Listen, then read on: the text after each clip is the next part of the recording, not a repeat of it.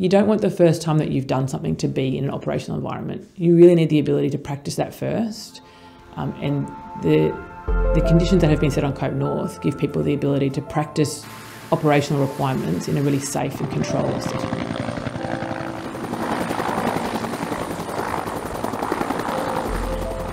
I'm Wing Commander Liz Beston, the Exercise Control Director for Cope North 22 for the ground phase.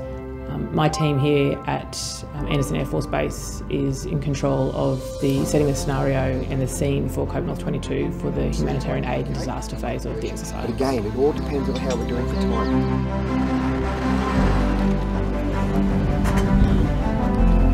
The 381 Contingency Response Squadron has the ability to deploy scalable and flexible air-based support. For Cope North 22, 381 CRS combines with its counterparts in the Koku-Jieitai and the USAF to create a combined contingency response squadron. So I know we got some water in the tent over there. We need to consolidate. Our job is to provide this side of the air bridge between Guam, Anderson Air Force Base and this location.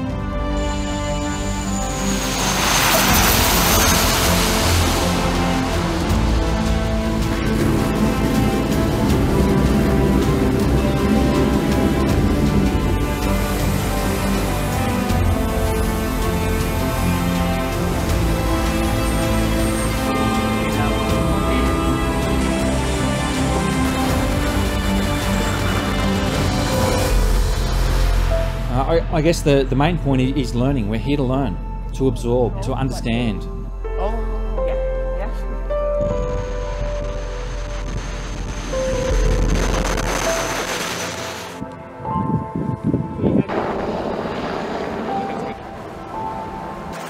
We've made a conscious choice to integrate at all levels so that we can maximise that cross-pollination of ideas. Not only for now, but for future operations or the potential for future either humanitarian crises or other crises that may eventuate in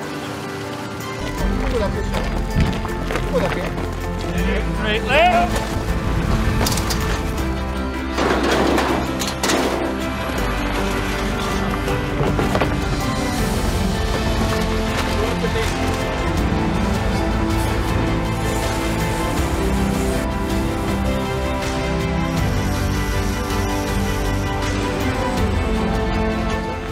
The ability for the three nations to operate in a medical response scenario is really important because on operations, the person next to you may not be from the same nation as you, or the team that is first available may be a multinational team.